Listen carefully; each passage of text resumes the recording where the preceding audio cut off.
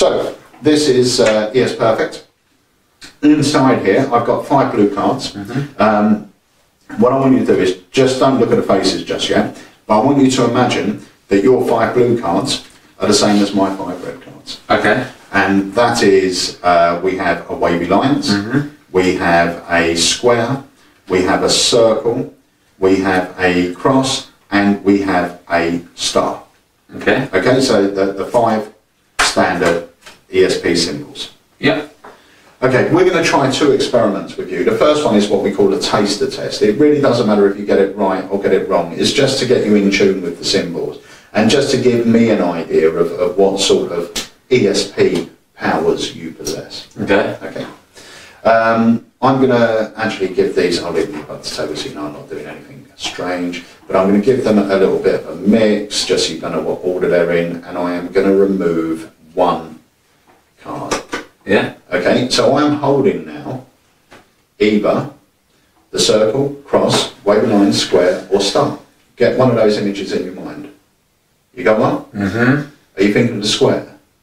No. What are you thinking of? The wavy line. The wavy lines? Yeah.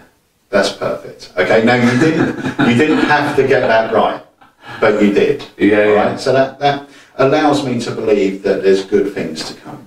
Right. Now what I want you to do is pick up your cards. Please don't look at the faces, because I don't want you to influence your own choice in any way, shape or form.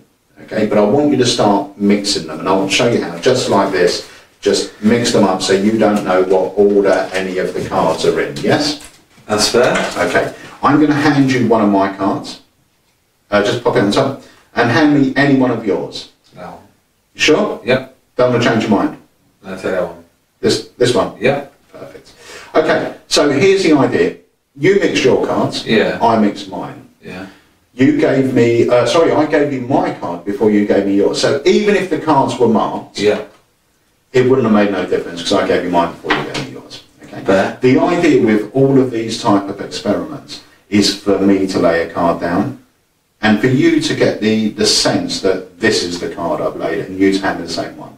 So if these 2 cards were to match, that would be pretty good. Yeah, that'd be cool. If you had to take a guess, which of the 5 symbols would you believe this is? Circle. Circle. No, you gave me the star. Yeah. Okay. But the whole point was for you to give me the same card I gave you. Have a look what I gave you.